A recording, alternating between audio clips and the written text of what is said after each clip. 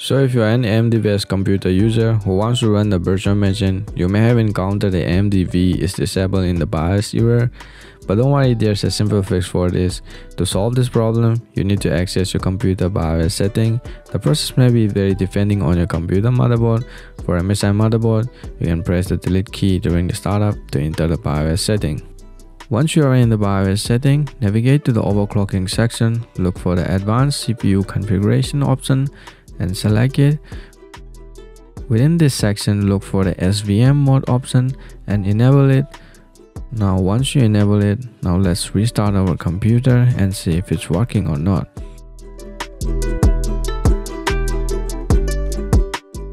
And that's it. You should now be able to run your virtual machine without encountering the AMD-V is disabled error.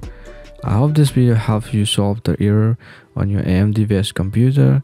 So if you found this video helpful, then please give it a like and subscribe to this channel. And yeah, see you in my next one.